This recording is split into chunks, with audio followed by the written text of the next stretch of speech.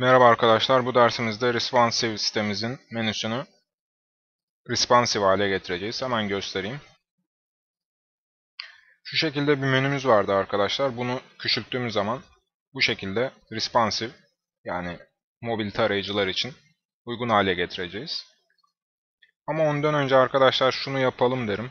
Şu gördüğünüz turuncu bar hakkımızda ürünlerimize gelince kayıyor. İlk olarak bunu yapacağız. Daha sonra menümüzü responsive hale getireceğiz. Projemi çalıştırıyorum. Evet, hazır arkadaşlar. Şimdi sayfamı açayım.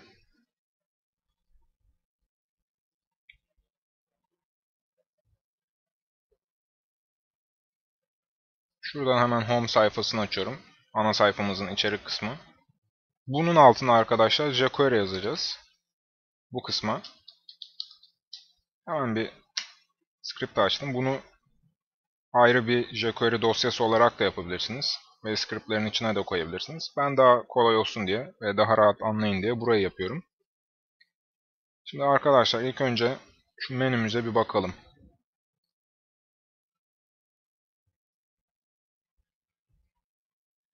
Gördüğünüz gibi logomuz soldaydı. Konteynerin içinde nav bar var arkadaşlar. Nav bar'dan kastım turuncu olan şu nav bar anlamında arkadaşlar. ID'si bu. Bunun üzerine gelince, iletişimin üzerine gelince örneğin iletişime doğru gidecek. Yani sola doğru götüreceğiz arkadaşlar bunu. Şu gördüğünüz Contact, Product, About Us ve Homepage kısımları ise jQuery için kullanacağımız sınıf isimleri. Hemen şöyle kodlarımı yazmaya başlayayım. İlk olarak doc ready diyorum arkadaşlar. Daha sonra tab'a tıkladım. Sanırım bunu code snippet'larda kaydetmemişim. O yüzden kendim yazayım. Document ready diyoruz arkadaşlar. Daha sonra bir anonim fonksiyon oluşturuyorum. Function.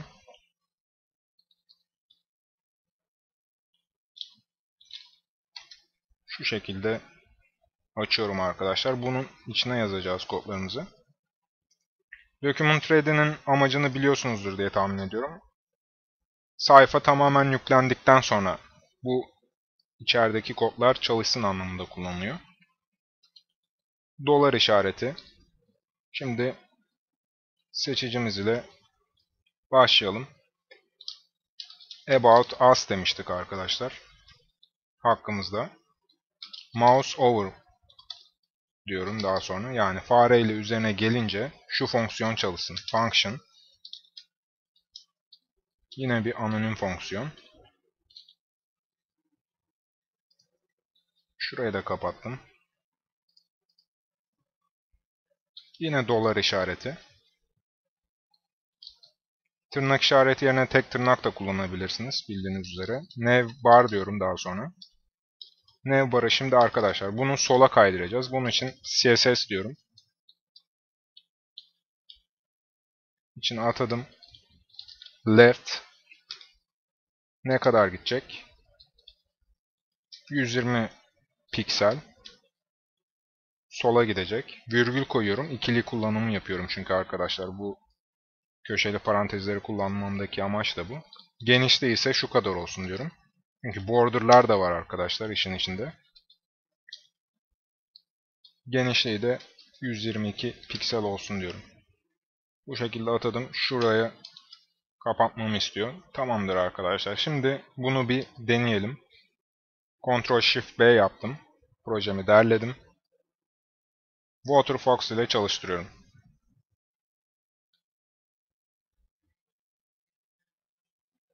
Hakkımızda gelince arkadaşlar gördüğünüz gibi üzerine gidiyor. Fakat henüz geri dönmedi. Bunun için de mouse sleeve kullanacağız. Onu da yapalım. Dolar. Yine arkadaşlar şöyle komple alayım ben bunu. Hiç yazmayayım. About Us. Mouse şuraya sadece mouse sleeve yazacağım. Yani fareyle üzerinden gidince eski haline getiriyorum. Sola 0 olsun. Genişliği ise eski hali olsun. Yani 120 piksel olsun diyorum. Kaydettim arkadaşlar. Yine derledim projemi. Durdurdum şöyle. Tekrar çalıştırıyorum.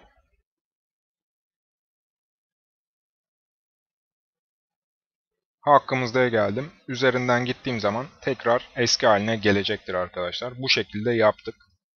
Sadece şu kadarlık kod yazdık. Gerisini kopyalıyoruz arkadaşlar bundan sonra. Örneğin products içinde yapalım. Yani ürünler. Şurada kullanmıştık arkadaşlar, görüyorsunuz. About Us hakkımızda içini yaptık. Şimdi products içini yapıyoruz. Buraya yalnız product yazmamız yeterli olacak. Şöyle hemen düzelteyim. Product. Hatta şunları products yapayım.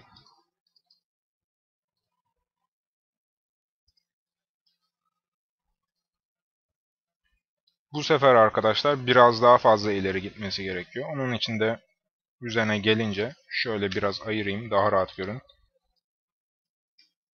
241 piksel sola doğru gitsin. Genişliği yine 122 piksel olsun. Döndüğünde ise 0 olsun. Ve genişliği ise yine 120 piksel olsun diyorum arkadaşlar. Bu şekilde yaptım. Şimdi diğeri için de yapalım. Hemen yine aynen aldım.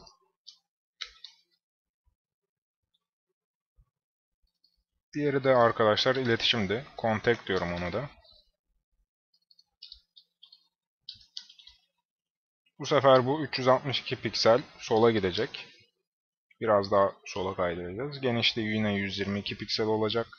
Ve döndüğünde genişliği 120 piksel ve başlangıç yerine dönecek arkadaşlar. Şimdi projemi derledim. Ve tekrar çalıştırıyorum.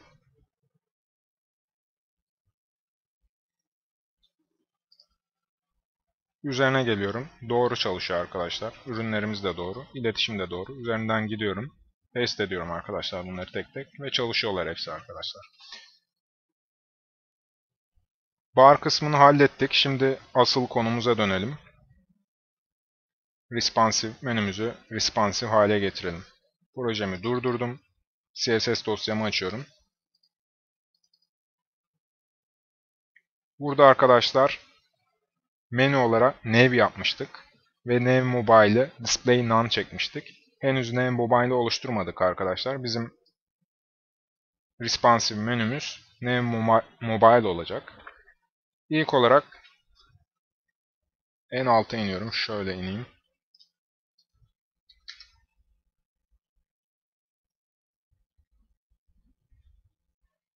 Şuraya not düşüyorum. Old Smart Phones yazıyorum. Eski akıllı telefonlar için. Yani düşük çözünürlüklü telefonlar için diyorum. Ve Add Media Screen diyorum. And Min Width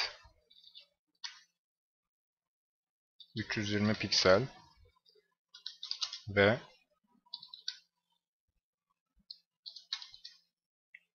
Max Width, yani en geniş, en maksimum çözünürlüğü 479 piksele kadar olanlar için diyorum. Yani 320 piksel ile 479 piksel arasındaki çözünürlüklerde bana sadece şu kodları çalıştır diyorum arkadaşlar. Şu CSS kodlarını çalıştır.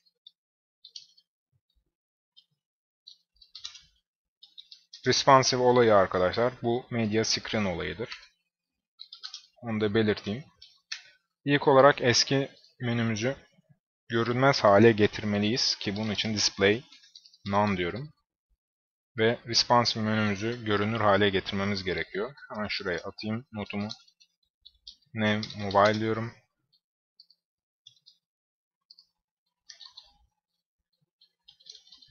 Nav Mobile. Genişliği bir kere %100 olsun. Tamamen kaplasın. Position Relative. Background gri olsun. Siyaha yakın. Ve Display Inherit diyorum arkadaşlar. Bunu kapatmıştık. Inherit başlangıç değerine döndürür. Yani kalıtsal değeri. Display neyse odur arkadaşlar. Tarayıcı ne adadıysa onu gösterecek. Yani görünür olacaktır arkadaşlar. Görünür olması için bunu kullanıyoruz. Ve diğer kodlarımı yazmaya başlıyorum arkadaşlar. Nav Mobile. Şöyle göstereyim.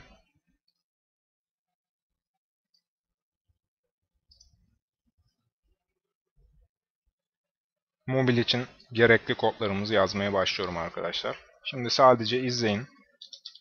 Bit genişliği 320 piksel olsun. Çünkü en küçük çözünürlüğü 320 piksel demiştik. Position Relative. Margin Auto ile sayfada ortaladım. Şimdi düğmemizi yapalım. Nav Mobile Button diyorum. Width 320 piksel. Height 60 piksel. Line height da 60 piksel olsun. Text Align Center. Position Relative. Margin Auto diyorum yine. Cursor Pointer fare imlecim el şeklinde gözüksün. Font kalınlığı bold, kalın olsun. Fontlar kalın gözüksün. Border Button alt kenarlıkları 1 piksel noktalı şekilde dotted açık gri olsun diyorum. Ve geçiş efekti veriyorum. Transition All nokta 2 saniyede Ease in Out olsun. Bunu verdiğim için hover'ını da veriyorum. Nav Mobile Button Hover diyorum. Arka plan rengini değiştiriyorum arkadaşlar. Şöyle koyu bir şekilde siyaha yakın bir gri verdim.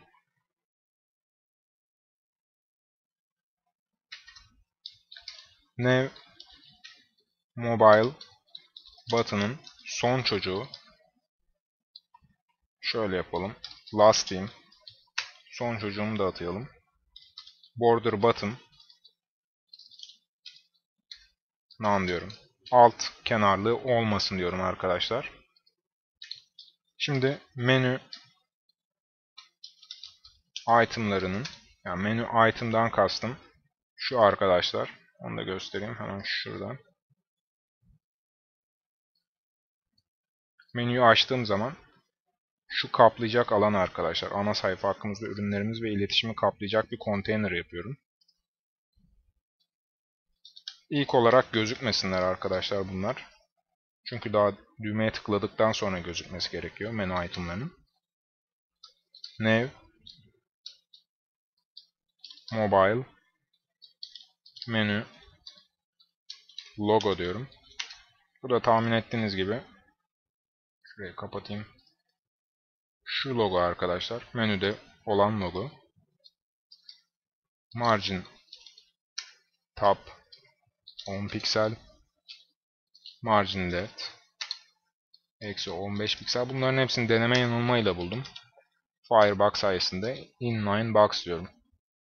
Inline block düzeltiyorum. Satırda bloklasın. Satır içinde. Ve son olarak arkadaşlar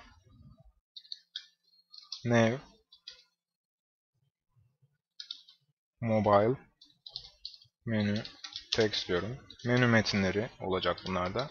Position Relative. Yine Display. Inline block. Yukarıdan da eksi 15 piksel diyorum. Yukarı doğru kaydırıyorum yani arkadaşlar. 15 piksel. CSS kodlarım hazır. Bu kadarcık CSS kodu yazdım. Şimdi bunları ekleyelim. Yine nav'in altına ekleyelim şöyle. Div dedim arkadaşlar.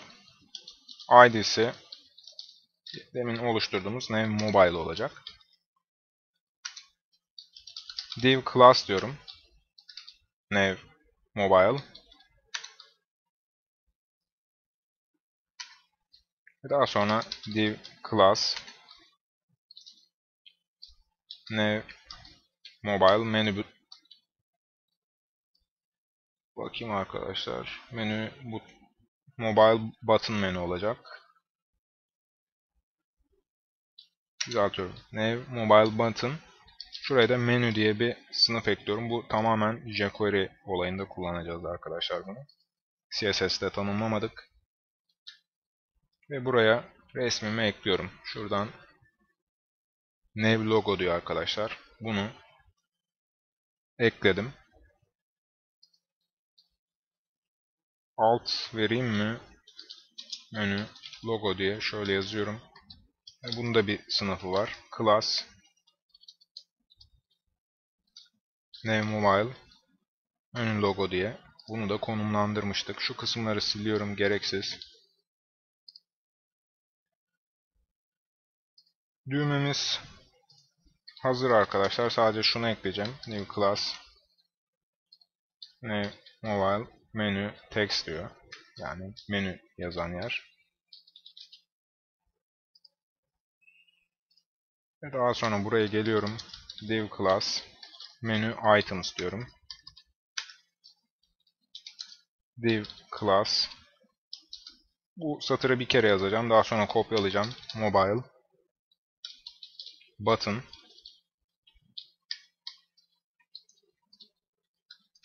Ana sayfa dedim.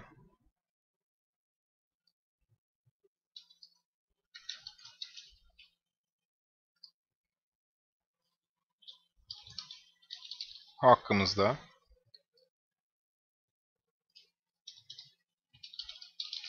ürünlerimiz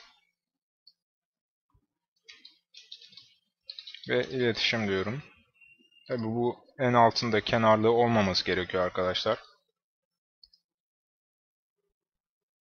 Şu iletişimin altında kenarlık olmayacak. Onun için de nav mobile button last demiştik. Şöyle ekledim. Satırı içi de yani satır inline olarak da verebilirsiniz. Style border button none da diyebilirsiniz. Bu da hazır arkadaşlar. Şimdi tek yapmamız gereken jQuery kodlarımızı yazmak. Ama ondan önce ben hemen şunu söylemek istiyorum. Menü oluşturmak responsive sitelerde kullanıcıyı en fazla yoran, tasarımcıyı en fazla yoran menüdür. Halbuki en kolay işlemlerden birisidir menü. Menüyü responsive hale getirmek diyeyim. Burada yaptığımız arkadaşlar nav şu an gözüküyor. Şunu da belirteyim tekrardan. 960 pikselden yukarı olduğu için nav gözüküyor arkadaşlar. Fakat nav mobile gözükmüyor 960 pikselde. Bu yüzden display none dedik. Bunu küçülttüğüm zaman yani 960 pikselden küçük olduğu zaman çalışması gereken kodlar şöyle en küçüğe getirdiğim zaman bizim normal menümüz, masaüstü menümüz gözükmeyecek. Bunun için display none diyorum. Bu sefer nav mobile gözükecek. Display inherit diyorum. Amaç bu arkadaşlar. Tek yapmamız gereken bu menümüzü çalışabilir hale getirmek. Menüye tıkladığım zaman menü items alanı içindeki her şey gözükecek. Tekrar tıkladığım zaman ise kapanacak. Şunun altına script diyorum ve daha sonra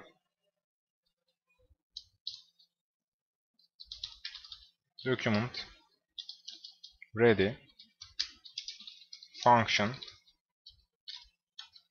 şunu açtım. Tek yapmam gereken tek tırnaklar içinde kullanıyorum bu sefer. Menü klasına tıklanıldığı zaman, klik olduğu zaman function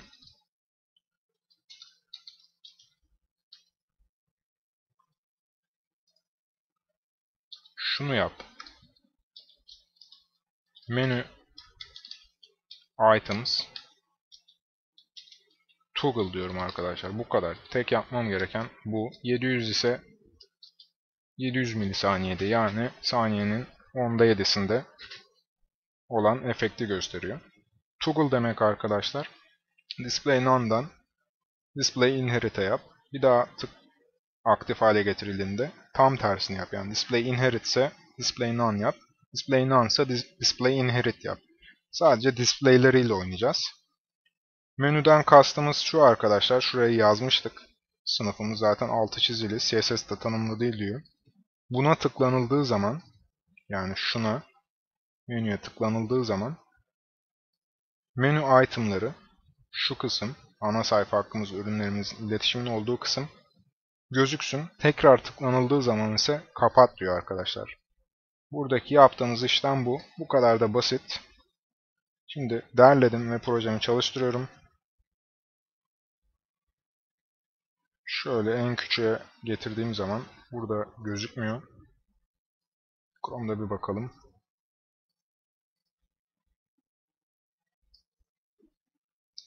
Evet, burada da gözükmüyor arkadaşlar. O yüzden şu CSS'leri hemen değiştiriyorum. Ve 960 demiştik. 959 diyorum.